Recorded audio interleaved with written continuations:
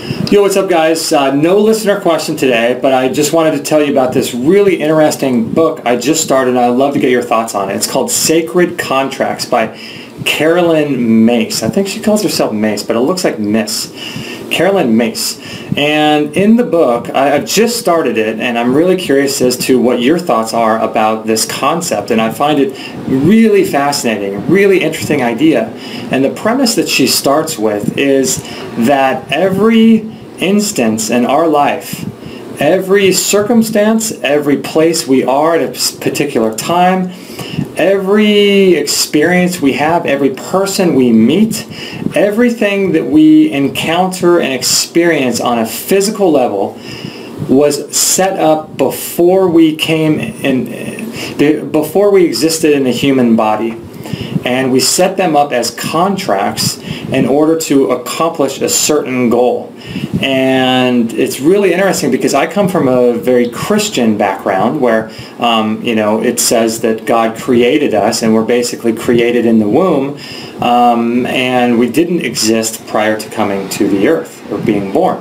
But what a lot of people that do believe that will bring up in the Bible, it says somewhere in, I think, the book of Revelation, that God, I think, says, "Before I created you, I knew you," or something to that effect. So a lot of people point out to the fact that maybe biblically reincarnation is true. I don't know really. I haven't died. I haven't experienced any of that, so I don't really know. But I'm curious about this idea that we made sacred contracts in order to, let's just say, for example, this is true and the whole reincarnation thing is true or whatever.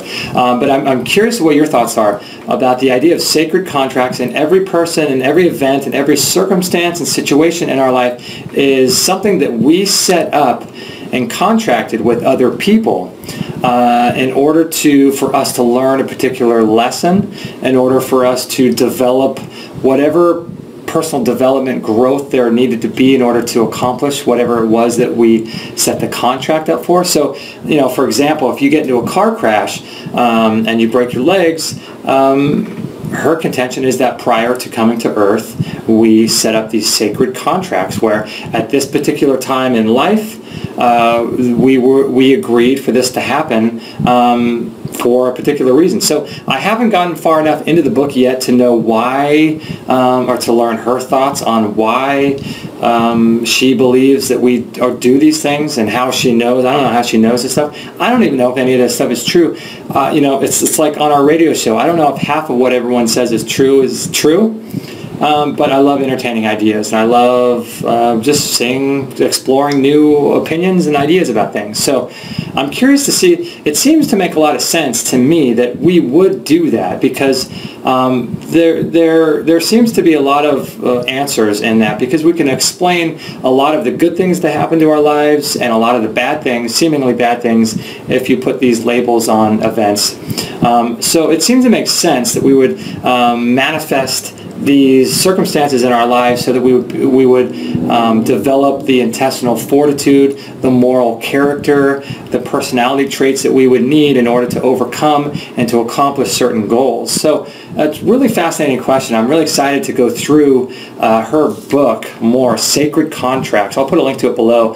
And also, if you guys are curious as to what books we read, I'm a voracious reader. I love reading as much as I can.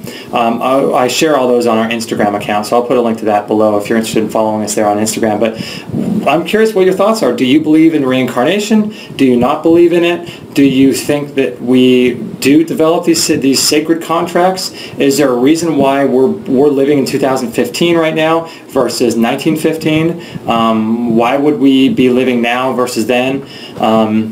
Interesting questions. So curious what you guys think. I'm really interested in this kind of idea, this kind of information. So curious. Comment below and let me know what you think about this, and we'll catch you guys on the next video.